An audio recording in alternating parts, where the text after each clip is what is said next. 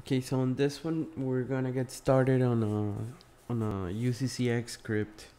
And first thing I wanna show you, and things that I consider that you should understand, is how a script works and what are the many things that you can do with it. So I like to give you a few things to get a good start on that. So the first thing we're gonna do is go to Cisco DevNet. This is the developer page from Cisco. We're gonna go to collaboration, looking for contact center, and then we're gonna go to contact center express and the scripting piece. Okay, now here at the bottom you have 3 excellent resources, and those are the scripting and development volume 1, 2, and 3. Now what I like to do first is to show you, what are the few things that you're gonna find here. This one is, I will say, fairly new. It's from last year. So this is, if you like reading instead of watching videos, this is an excellent resource, and it pretty much explains everything. And we may use it. I mean, I'm not an expert on UCCX. I like it a lot, but we may use it from time to time to look for things that I don't know. So that's one thing. The other thing is the UCCX Script Repository. And then this one, I thought I was gonna find it here on DevNet. I looked for it and didn't find it. So I just did a Google search, and under the design guides, I just did a Control F, script repository, and then I'll see a zip file.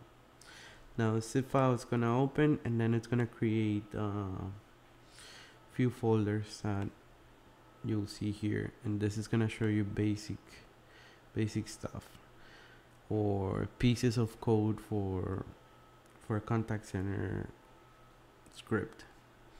A nice thing about this is, if you want to do an IVR, you can check on this. These are the ones related to premium, and what I want to do first is I want to check on this guy. And this is just to show you how to use it, what can you find, what should you expect. And this is a description of what is the script supposed to do, how to use it, and then hopefully you get some screenshots on different things that are configured already on that script. Okay. Now today we're gonna start with just a basic, we're gonna start off from the basic script, and it's just gonna be a queuing script, and then we're gonna build up on that one to complete the solution that we have. Right. So let's move on to server 1. This is what we're gonna use to configure everything. Now I believe I already have the contact center, the UCCX editor, and I'm logging in with UCCX admin.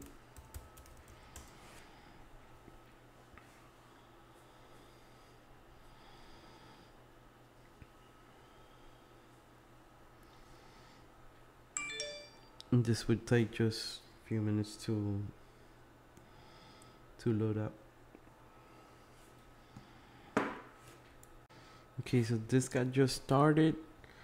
Now we're gonna look for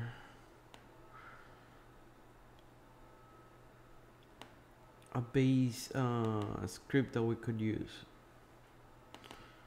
And then we're gonna go to this folder. Remember, we're using 10.6. The reason why I'm using 10.6 is because I would like to create some configuration and then be able to upgrade to 11.5.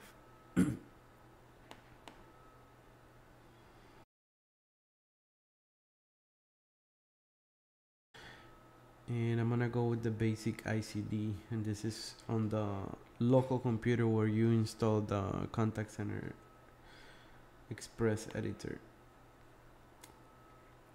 Okay, so really not much to see here. This is just a simple queuing template. This is accepting the call. This is gonna play a prompt, and then it's gonna queue a call to the next available agent that we define here on the CSQ. Now we're just gonna use this one. And what I like to do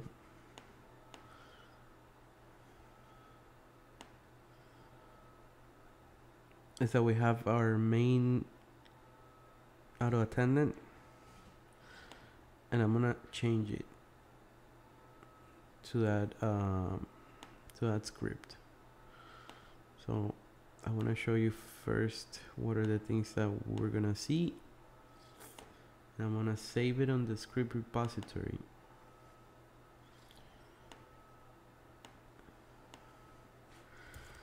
This is gonna be a main AA.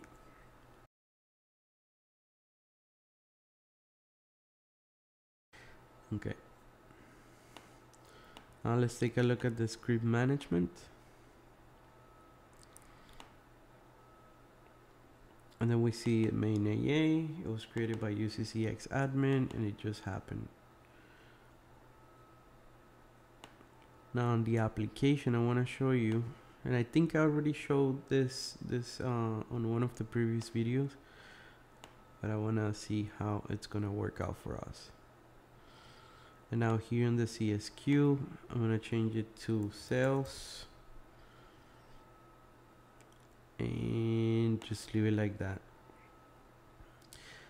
So in the script, you see the CSQ defined here on the select resource step. And this is just a variable that was created here. It doesn't have any value, but it's configured as a parameter. Now what happens is that when you configure something as a parameter here, it's gonna show up as something that you can edit on the application configuration. So I just saved that, and what I want to see is if my CSQ is called sales, and yes it is. And let's see if I have people assigned to the sales department, and I have agent 2 and sales. And let's see, agent 1 is in sales 2. And now let's make sure that they are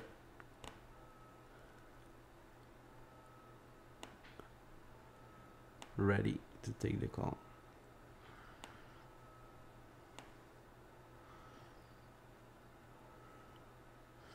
Okay, so they show up as ready. Let's see what we see here in the supervisors. And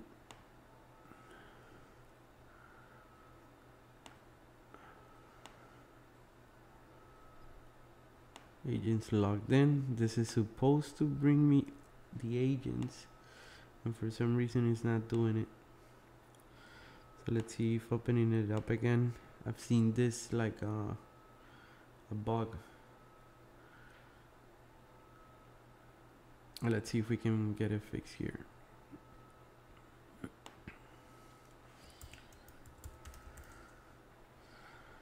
And really, I'm not gonna go too crazy about troubleshooting that or trying to fix that, but I just want to give it one more shot. And it didn't work. Oh my god, it became personal, so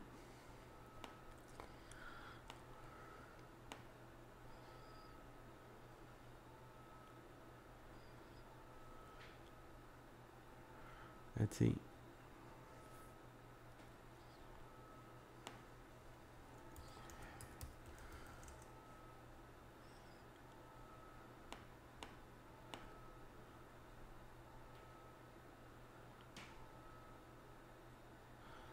Of course, it didn't work. I think I've seen this before, but I'm not gonna troubleshoot it.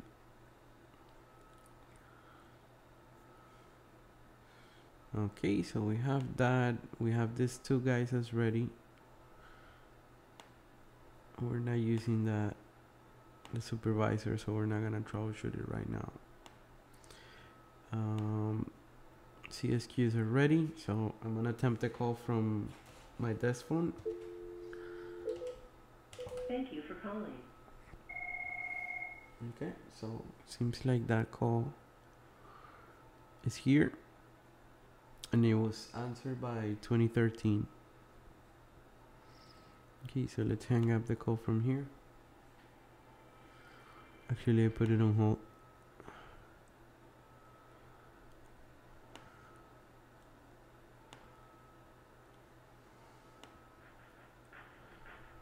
Yeah, I put it on hold. I don't think I can